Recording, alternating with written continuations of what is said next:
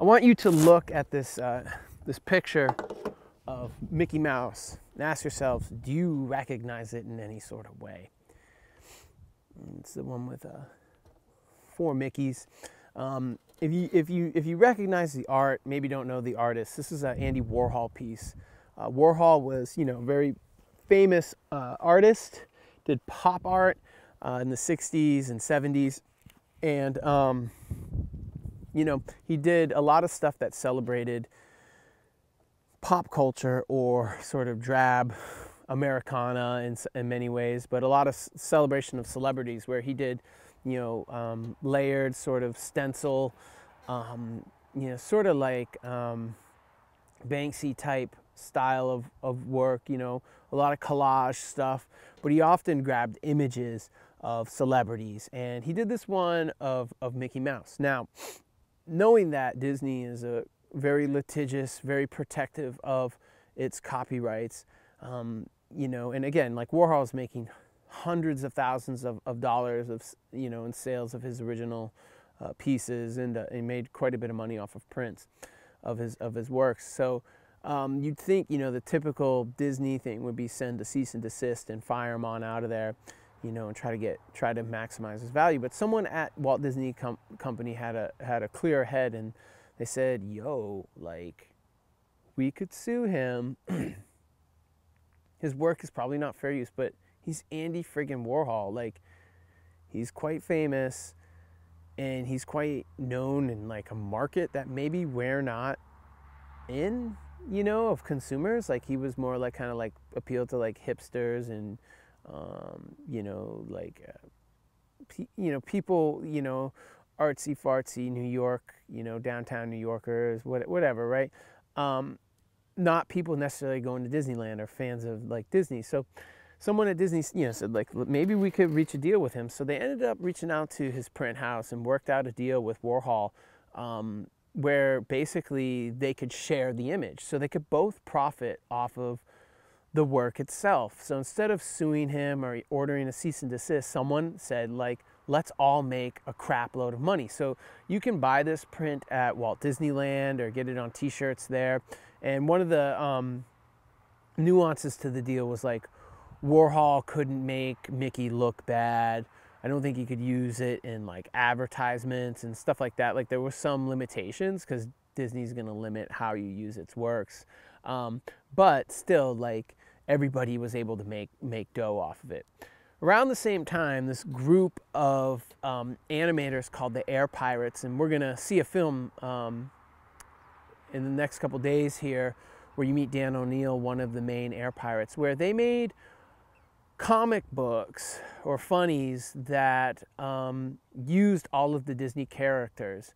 And you can see some images of them where they basically they put, and these were all like, you know, hippies, dope heads, you know, grass heads of the time, you know, and they wanted to use Mickey Mouse characters and Disney characters in these sort of satires on American society, where Mickey was like a gun-toting guerrilla, you know, warfare revolutionary, selling drugs, you know, having sex and all that stuff.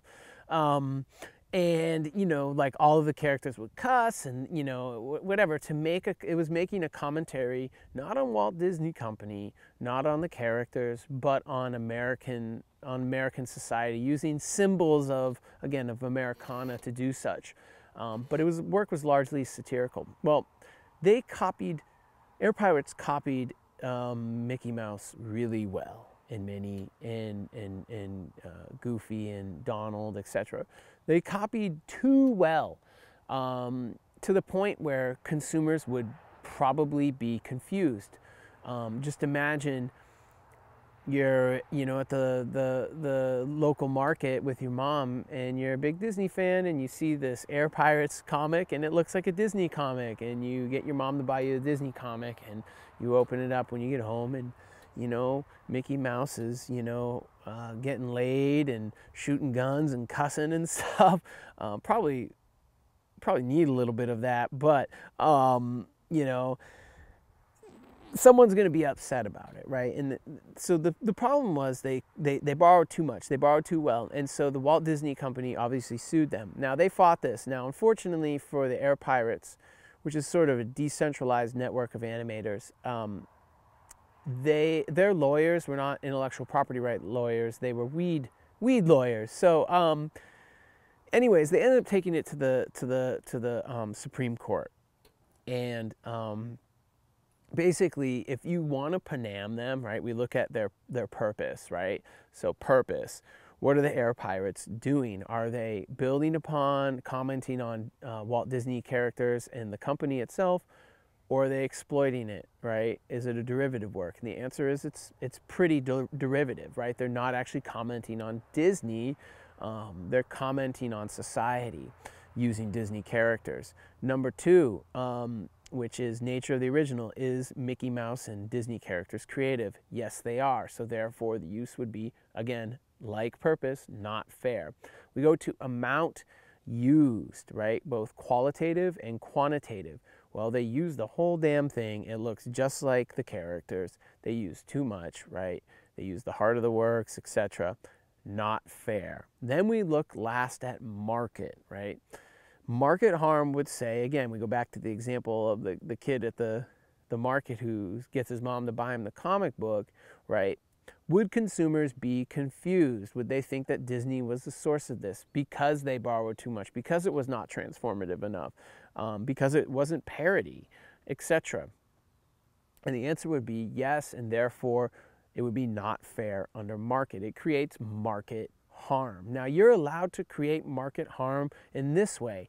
You borrow from Disney films to, let's say, do a review of a Disney film, and you use clips from it, and you're a major YouTube celebrity, right? And millions of people subscribe and they see your review and they don't go and see the movie. That type of market harm is allowable under fair use, right? Because you're not replacing the original in the marketplace. You're just discouraging people from seeing it because of your opinion and the value of your opinion. Versus, you stringing together a bunch of clips from the movie that, basically repeats the narrative and is an adequate replacement for it, okay? So Air Pirates fell short and they lost in the Supreme Court. So let's watch this little clip from South Park. I teach a South Park class. I'm actually teaching it right now, and so I use a lot of clips from South Park. So that will give us a little break from me talking. But watch this clip. Think about what is it about. What are they saying in this clip? And, is it a fair use? Why is South Park, a fair use? Specifically, an animated show that uses Mickey and has used Mickey a bunch of times. All right, press play on that.